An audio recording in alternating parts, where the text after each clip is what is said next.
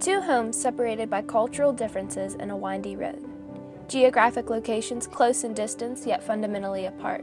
Although Payton City and Morgantown are both West Virginia towns, the experiences in both are two completely different realms, from small, rural America to a bustling, almost small city. In his novel Digital Detroit, Jeff Rice talks about how spaces, such as a city or town, can be seen as an interconnected and interactive network rather than just a geographically fixed location on a map. He uses Detroit as the topic of this rhetoric theory since he is familiar with the area. Instead of just a place on a map, Rice argues that Detroit has many figurative and literal meanings based on the interactions that occur on a daily basis. Instead of a dot on a map, Detroit has much in common with an integrated, connected network. I have chosen to extend this theory to the places that I am personally most familiar with, Morgantown and Payton City. With a name that is truly ironic, Payton City boasts a whopping population of about 2,000, which is not nearly the size of a presumed city.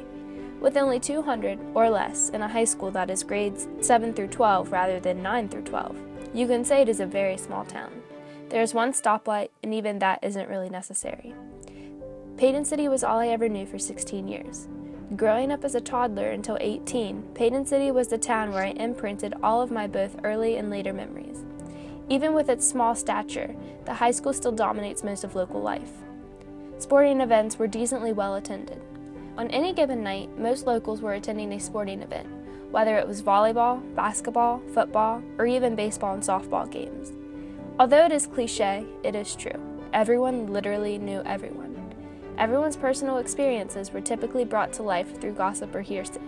Normally, it was generally true, with the exception of small exaggerations. But still, most people knew your personal business whether or not you knew it. The town raised me.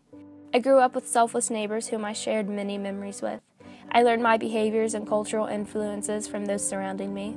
I was never exposed to really any ethnic or cultural diversity. Payton City is a predominantly white town and mostly conservative. These people showed me the way throughout town. I never needed any digital spaces or even maps to get around because I was used to the area and had grown up going to these various places.